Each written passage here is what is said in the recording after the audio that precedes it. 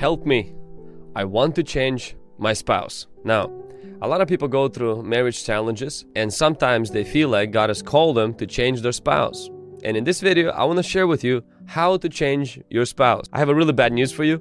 God did not call you to change your spouse. God did call you to change your attitude. God did call you to change your behavior. And God did call you to love your spouse, to honor your spouse, but not to change them. The part about changing somebody is really God's job. It's really the work of the Holy Spirit to transform the hearts of people, and it's our responsibility is to obey the Holy Spirit and obey the Holy Scriptures. And as we obey God, God does the miracle of changing us, and then He begins to transform the person's heart, and thus relationship is changed. I've seen so many people who hit rough, bumps in their relationship, and they change their spouse. In a sense, they go and get a new spouse. It's kind of like if your light bulb goes out in the house, you don't change the house, you replace the light bulb. And so I want you to know that God doesn't want you to go change your spouse when things are hard. God wants for you to change, your attitude to change, for your speech to change, for maybe not to be so complaining, or not to be so angry, or not to be so selfish. And as you change, you will begin to notice that the other person starts changing as well. But on a practical level, how can I see change in my spouse? What do I do on my end to see change? 5 practical things that you can do today to see change in your spouse. First and foremost, take care of your reactions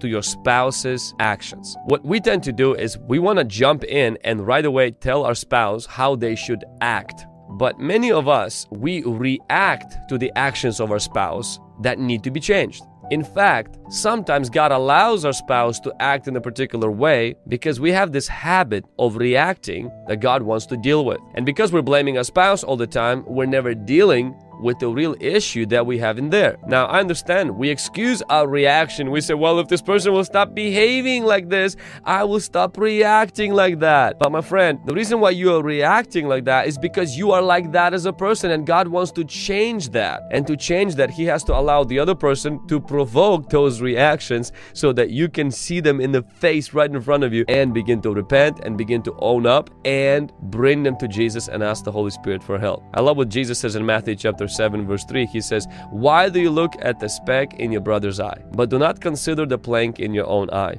How can you say to your brother, I'm going to use spouse, let me remove the speck from your eye, and look at the plank in your own eye? Hypocrite. First, so God's giving us the order. He says, first, remove the plank from your own eye, and then you will see clearly how to remove the speck from your brother's eye or your spouse's eye. So what God is saying, first, take responsibility for your reaction. Take responsibility for your attitude. Take responsibility for the words that are coming out, how you're impatient, how you get easily angered, how you become extremely irritated, how you speak, how you drive, what you do. Do you become vengeful? Do you become resentful? Do you become shut down? Do you get offended? Like, these actions, these reactions, these attitudes, they need to be dealt with. Your spouse cannot change their actions if you don't take responsibility for your reactions. Number 2 is develop self-control instead of seeking to control the other person. Self-control is the fruit of the Holy Spirit. Spouse control is the fruit of witchcraft. Always know that. When you seek to control another person,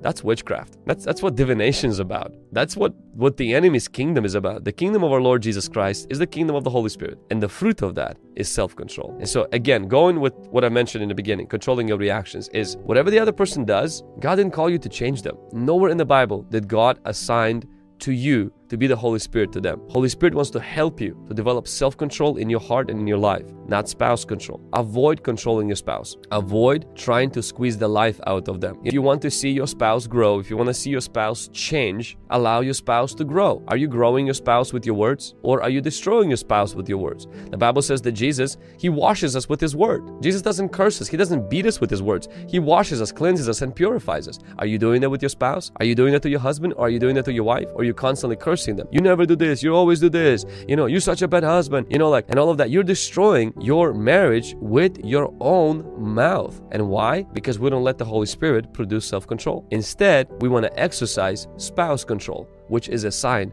of witchcraft. And number 3 is the way of Jesus is the way of the cross. It will require a little bit of suffering. Now, marriage is not suffering. And under no circumstances do I want to present marriage as some kind of a prison sentence or some kind of a carrying your cross. But marriage is going to make you holy before it's going to make you happy. God is going to use marriage to achieve His goal. You know what his goal is? Discipleship. You know what his goal is? Sanctification. We're looking at marriage for our happiness. We're in there. We're like, man, I'm going to get happy. I'm going to get a lot of sex. I'm going to get a lot of love. I'm going to have somebody love me, protect me. Oh, man, this is going to be so awesome. God looks at this thing. He's like, man, I'm going to get me some disciples. I'm going to get me some mature brothers and sisters. And the moment the opportunity comes in for that, we quit. The moment, time comes to denying ourselves, instead of claiming I'm entitled to this, you owe me this, why you're not giving me to this, she's not giving me sex, he's not giving me money, where are my hugs, where are my flowers, where is my honor? We begin to go into entitlement instead of going into discipleship. See your marriage as a laboratory for discipleship. God is after you to make a disciple out of you. I know you're in there to get a little bit of joy and happiness, but learn this thing about marriage.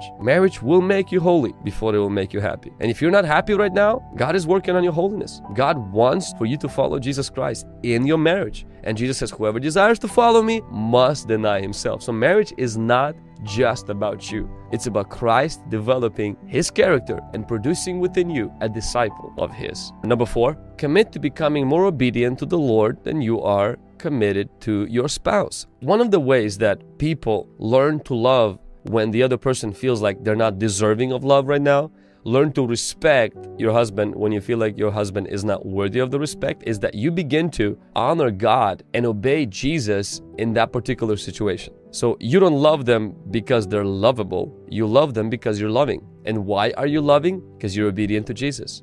And God in Malachi, Prophet Malachi, he really was against people who were dealing with their spouses treacherously, who were not taking care of them. And for us to change that attitude, we have to have this perspective where we love God more than we love our spouse. Lesson number 5, trust God for your needs as you obey God to meet the needs of your spouse. Maybe you hit that rough patch where it's been months when you felt like, your needs have not been met. Maybe important not to see marriage as a place where it's about you, but to see marriage as it's about the other person. It's really why we went into marriage, to make it about the other person. It's not about us. So what do you do if you're making it about the other person, but it feels like you're being ignored? It feels like, but what about you? You take your needs and you turn them to the Lord. Now, I'm not saying that God's going to physically come and hug you, put flowers, or, if you're a male, God's going to, physically satisfy your sexual needs. But what I'm saying is that he will give you the strength to look to him as a source of your fulfillment. I know one thing marriage is going to teach us is this, it's about God, it's about the other person. And then, only then, it's about us. We're the third. It's like joy. What does joy stands for? Jesus first, others second, and you last. The love is about sacrifice. It's about giving. It's about giving value.